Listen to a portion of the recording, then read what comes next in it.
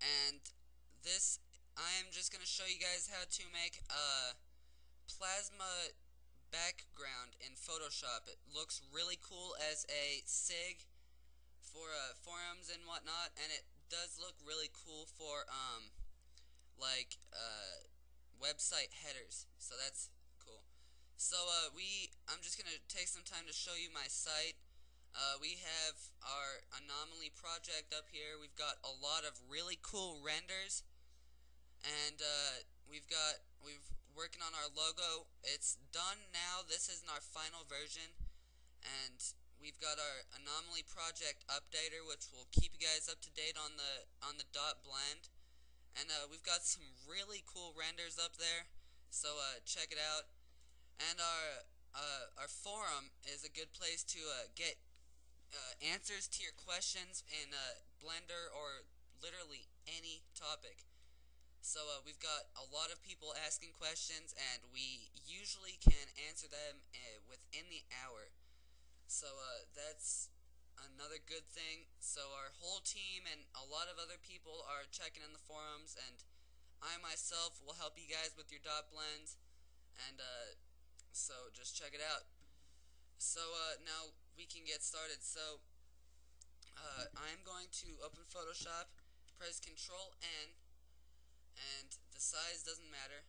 Just gonna maximize that. We are going to go to Filter, Render Clouds, and now make sure your colors here are black and white, or you can just press D to reset them to black and white. And now we can go to Filter, Sketch, Chrome, and we're going to make the detail really high and the smoothness pretty low. So now we've got that. We're going to duplicate the layer. Or wait, first we need to press Control U. We're going to set colorize on. We're going to make this a nice blue. And there we go. We're going to duplicate the layer now. We're going to set it to overlay.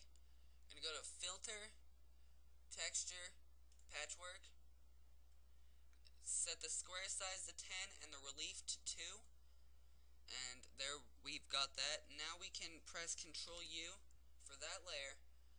And we're going to set this to like I set the hue to 151 and the saturation to 25 and leave the lightness to 0, and it makes this really cool effect in here.